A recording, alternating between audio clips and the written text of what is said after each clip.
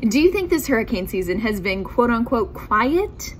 Well, let's talk about why you might think that and give some context. So far this season, we've seen 6 named storms, 5 of which were tropical storms and 1 a major hurricane, a Category 5 hurricane that rapidly intensified.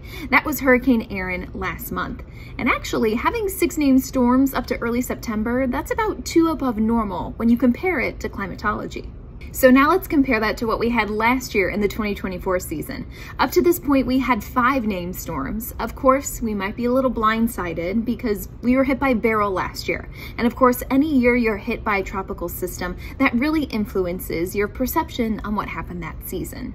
But besides that, in September and October and November of last year, we had 12 named storms. We had 6 in September, 4 in October. We doubled the amount of storms we had last September and October compared to what we had leading up to the peak of hurricane season.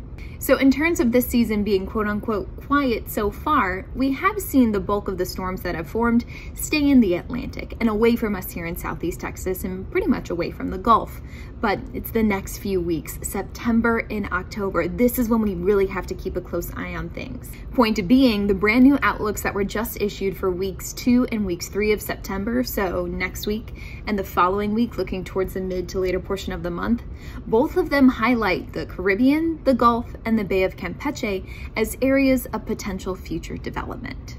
Again, it's not a guarantee, but just goes to show that September and October, these are weeks and months to watch.